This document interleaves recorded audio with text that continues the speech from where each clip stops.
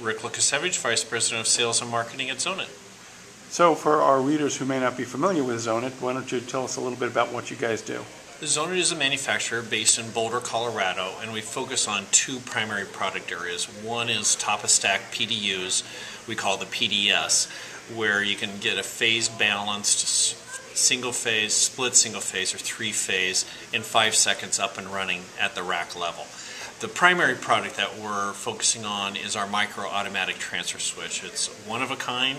There's not a competitor to it, and it really is a place that you can look at a transfer switch capability at the 1 to 8U level and be able to do it on a per device level in closets and data centers. So tell us a little bit more about how this works.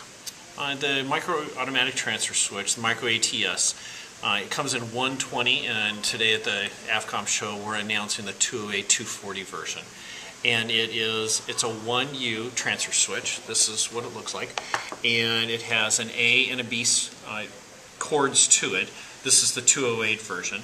And it always resides on A, but we start on B, shift to A, and we always are, when we go back and forth, we'll shift under a cycle.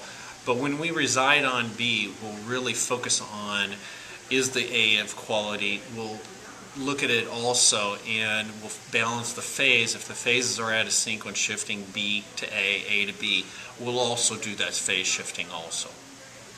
It does have 5 LEDs for monitoring on it. It does have a reset button that's only activated if it should be activated, so somebody doesn't accidentally shift it also. Okay. And who are the kind of folks who might find the most use for this? Primarily it's data centers and telecom closets. We're finding a lot of other non-traditional uses because it's a generic product that can be applied different ways. But in a data center, it's either, one example is when we have dense racks and people were using 1 to 4U just for transfer switches. This enables them to roll out 1 to 4 more servers or devices they want. And we've had clients that have tens to thousands of racks that are able to roll out tens to thousands more servers or devices, increasing their capacities.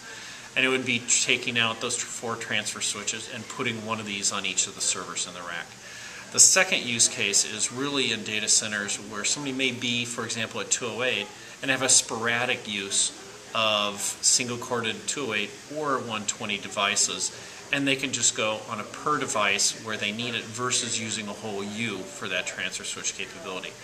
The third use case is really in wiring closets, where most often it'll be a top-of-stack Ethernet switch running the data and the voice, bottom-of-stack UPS.